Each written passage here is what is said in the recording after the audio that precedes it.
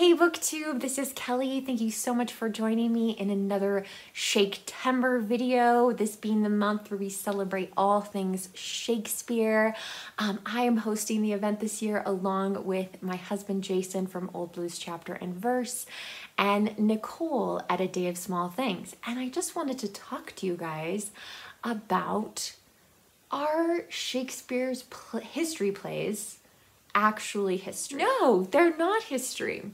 Now, we also, the three of us came up with a great tag called the Shakespeare Journey tag. If you haven't done it, definitely encourage you and welcome you to do that whenever. It doesn't have to be this month. But one of the questions in that tag is, do any of Shakespeare's plays intimidate you? And of the ones I've seen so far, people either say, all of Shakespeare's plays intimidate them, none of Shakespeare's plays intimidate them, or the history plays intimidate them.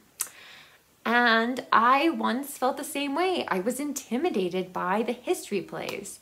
What do I know about British history? Which, full disclosure, not anywhere near as much as I should, but there's so much British history. Where do you even start? Stonehenge, right? But we had this copy of Richard II, Henry IV, Part 1 and Part 2, and Henry V, which has since become my second favorite Shakespeare play. So I really enjoyed these. I think I buddy read a couple of these with another booktuber, and yeah, I really got a lot out of them. So that made me feel a little more confident. One of the things that caught my attention when I read Henry IV Part 1 is there's this battle scene, and there's Prince Hal, who's gonna go on to become Henry V, and he's fighting Hotspur. And if you're like me and you like notes and you like reading the notes in Shakespeare plays, there was a note about this age difference between Hotspur and Prince Hal. These two guys they both seem like they're in their 20s, or like they seem young. The note was that there was absolutely no way the two of them would have ever been in a battle because the age difference between them was too great.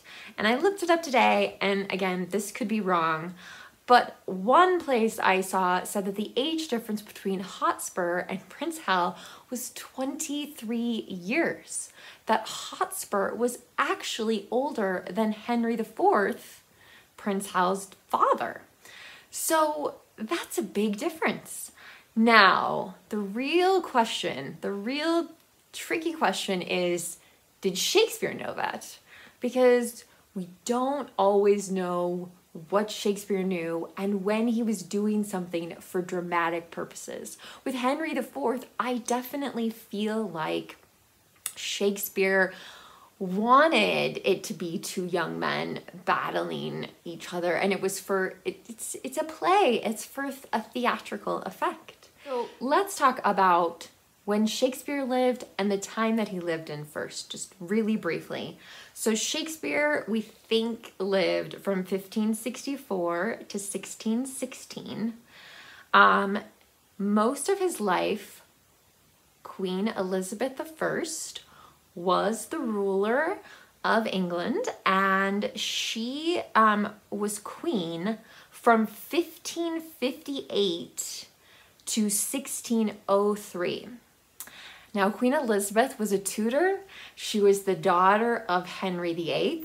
Henry VIII is the son of Henry VII, so we're gonna get there. but I find it really interesting that Shakespeare wrote a play about Henry VIII, and the first, one of the first recorded performances of it was in 1613. So he waited a decade until after Elizabeth, Queen Elizabeth's death, to write that play and have it be performed. He waited he waited 10 years to tell that story. He was no fool. Now we get to Richard III, who fought against Henry VII in the Battle of Bosworth, and Richard III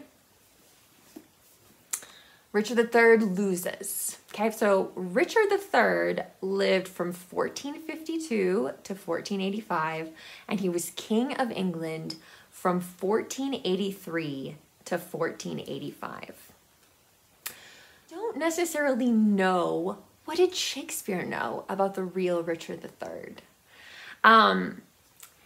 One of the references, again, if you're like me and you look at notes a lot, that you'll see is a document called Holinshed's Chronicles, which was a collaborative work. It was multiple volumes, and it's the history of England, Ireland, Scotland, and so lots of times in the notes there will be a reference to Holinshed. It was first published in 1577. So again, remember, we think Shakespeare was born in 1564, so he definitely would have had access to Holinshed's Chronicles. Now, in Richard III, I've already talked a little bit in my own kind of review video, if you will, of Richard III, and I'll link to that down below. But one of the characters, Queen Margaret of Anjou, she's in the play, but she died a year before Richard III became king, and she was living in France at the time. So she wasn't even in England. But again, I don't know if Shakespeare knew that about her. And again, I don't really care, because she's fantastic. And the play, it's just, her speeches are incredible. The play starts that Richard's older brother, King Edward IV, is ruling England, and he has a lot of heirs. So even if Richard had killed the two boys in the tower, which I'm going to mention it again here in a little bit. So even if Richard had killed Edward's two young sons, he had a lot of other children. And there's even question about whether those children were legitimate. Were they really legitimate heirs to the throne? The tower where the princes were, allegedly staying in the play, they're in the tower. It was a royal residence. We have a very dark view of the tower nowadays, but, yeah, it was a royal residence. So it wasn't a prison. One of the books in my family, and I know this is a novel, right? This is a novel, so we have to keep that in mind.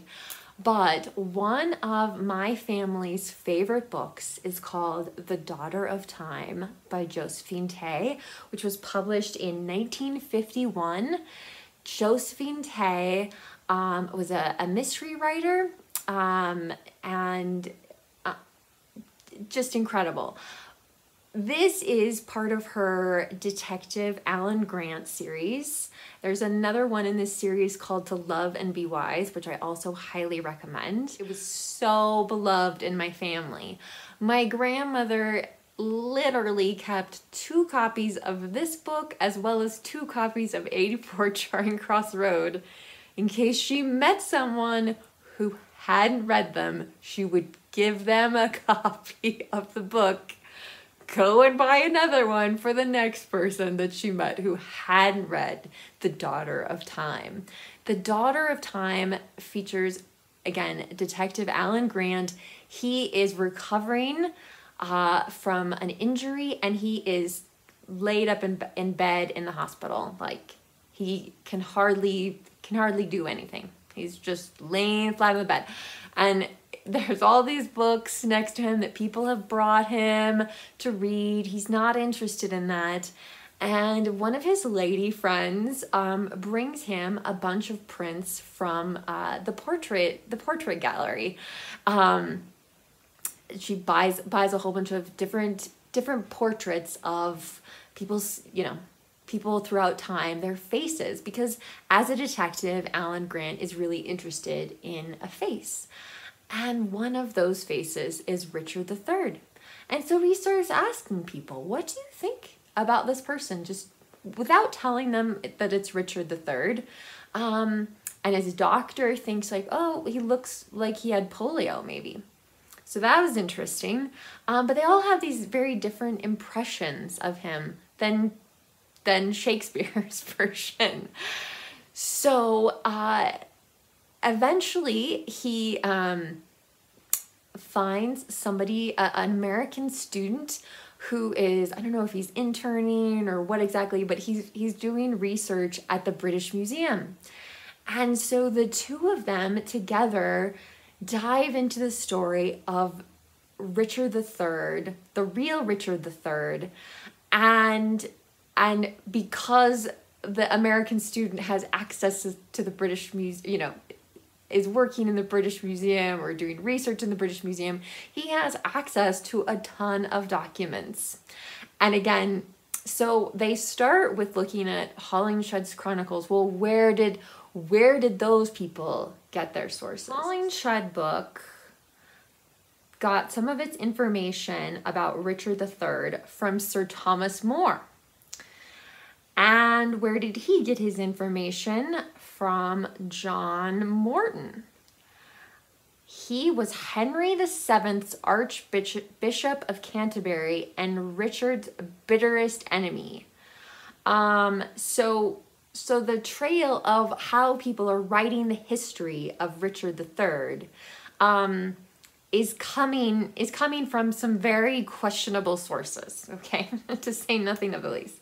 The other thing that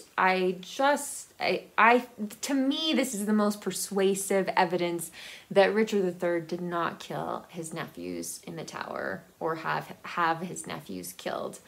So Henry VII, when he takes the crown after defeating Richard at Bosworth, and Richard dies, of course, in battle, Henry VII brings what's called a Bill of Attainder before Parliament. And he slanders Richard III in this Bill of Attainder.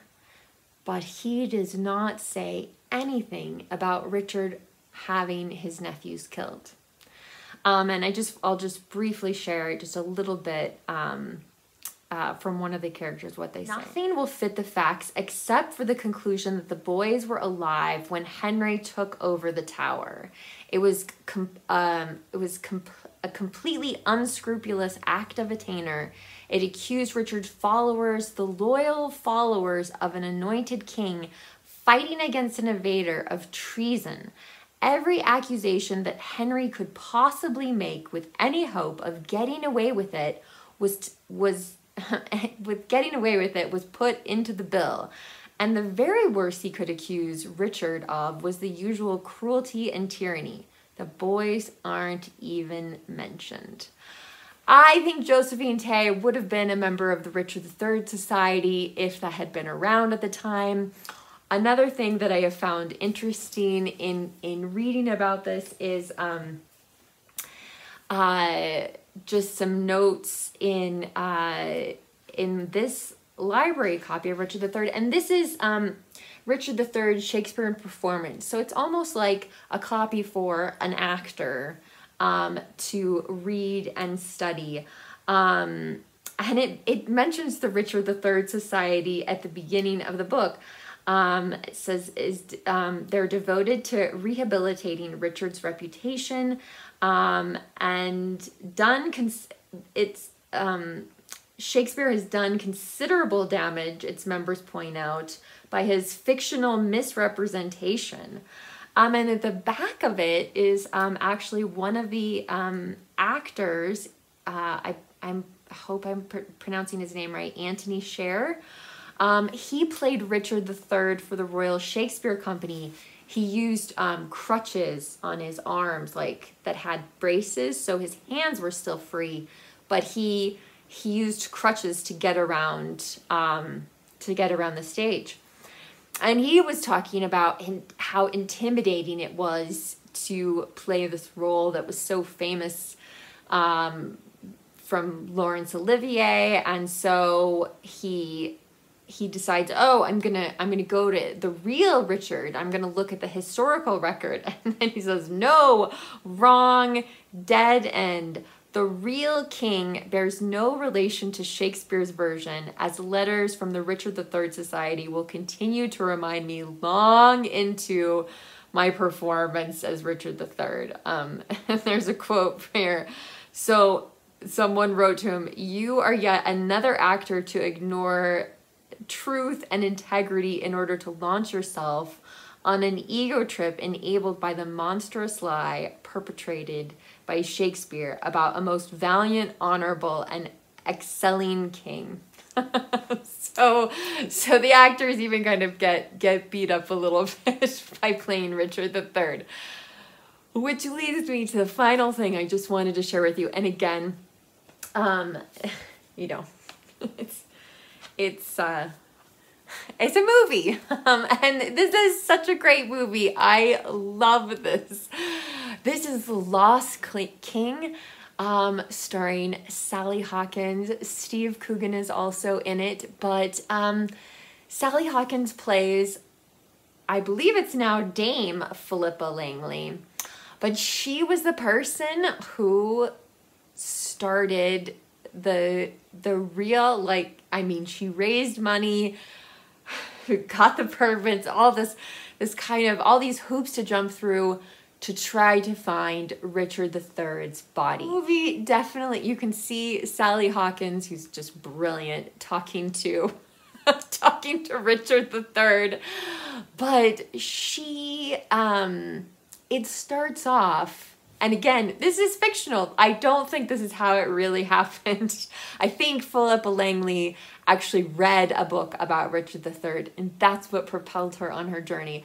But in the film, Sally Hawkins goes to see a performance with her son of Richard III. And at intermission, they're talking with some of the parents and students, and she says, I just have a hard time because Philippa Langley does have a disability. It's called ME, which stands for something. I know it has to do with like chronic fatigue and some other things, but she says, I find it hard to believe that someone with a disability could just be so cruel. But it's the play in the film, anyway. It's the play that really gets her mind churning to find out the truth. In 2012, they find his body, and you can see pictures of the excavation online. If I can, I will try to leave some links down below. But I want to read something by Philippa Langley now, for sure, because I think it's just a really incredible story. But I think, you know, again, are Shakespeare's history plays history? No. They are a play, and I don't think there's anything, I would never dream of writing a letter to someone who's portraying a character in a history play that it's wrong of them to do so. Shakespeare was writing for entertainment, and I think he felt he had the ability to be a little loose with history, to rearrange things a little bit, or to make two characters fight each other who would have never fought each other in battle, because I think that I think his audience may have known some of that. They may have said, oh, okay, he's like taking some liberties here, like with this. I don't think they would have gone after him for that. They wanted to be entertained. Finally, and this is maybe the most important thing, is that history is written by the conquerors. So even if Shakespeare had somehow known that Richard III like wasn't as evil as his play portrays, he would have never done that. He would have never had that. He would have never told that story of Richard III while Elizabeth I is queen, right? Basically, the hero of Richard III is Elizabeth I's grandfather.